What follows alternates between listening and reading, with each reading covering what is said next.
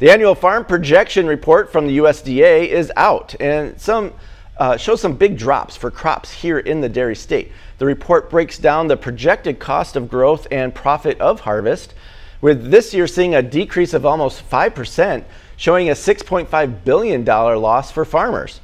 That loss could be because of many reasons, like a drop in demand for household produce, wet early summer that many fields were tough to grow in, and struggles to find farm workers. I don't know what the answer is. It's tough to find labor.